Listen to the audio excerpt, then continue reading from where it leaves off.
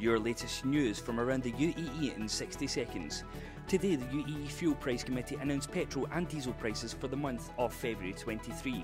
The committee increased the rates by up to 27 fils per litre after decreasing prices by 52 fils last month.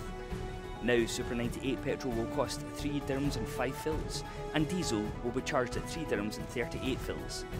The UAE has extended the deadline for private sector companies to update unlimited term employment contracts of their employees to fixed term contracts. The new deadline is now December the 31st. The move will provide enough time for companies to change the contracts, and contracts will remain valid as long as both the employer and the employee agree. Fix your eyes in the skies tomorrow evening as a comet that is passing by the Earth for the first time in 50,000 years will be at its most visible. The once-in-a-lifetime comet has previously been photographed by Dubai Astronomy Group on the 20th of January, but will be brightest tomorrow, so let's hope for clear skies. That was your local news in 60 seconds.